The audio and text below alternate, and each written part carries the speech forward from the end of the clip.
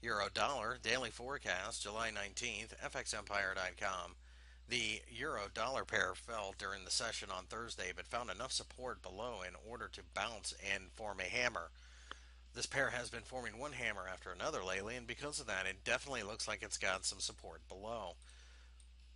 The obvious support of that, or the obvious source of that support, is the 130 handle, and because of that, we feel that this market is ready to continue higher.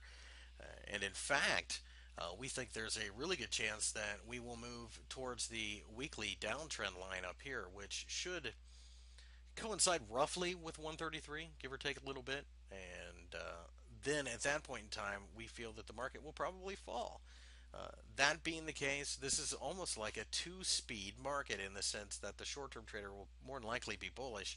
The longer-term trader might be bearish. When you look at this chart on a longer term, you could see this is the weekly chart. You can see that there is a bit of a descending triangle starting. If that's the case, it has a base at 128. That could send this market down to 125 fairly quick if we crack below that. So it's a two-speed market. It's a very interesting market at the moment.